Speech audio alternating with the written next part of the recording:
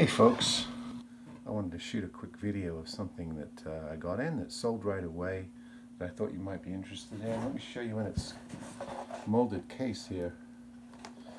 Comes in a really nice molded case, and this is the Peavey Composer. Really interesting shape. Spruce top with a teardrop bound F-holes, if we can call them that. Tear holes. A maple body. I don't think it's solid, but it sounds good.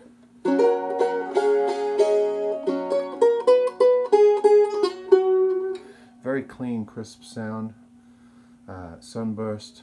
Kind of unique looking. It's the Peavey Composer. There's the headstock. Rosewood board. Rosewood floating bridge. Chrome hardware. Also the tuners are chrome. A little top heavy, but most mandolins are. But a very cute little mandolin, and comes in a really nice molded case. So these go for about $220, $250. You might be able to pick up a used one for $180, something like that. I got this one and listed it, and it's already gone. I'm just about to pack it up, so I thought I'd do a quick video on it. Alright folks, the Peavey Composer mandolin. Just wanted to make you aware of that.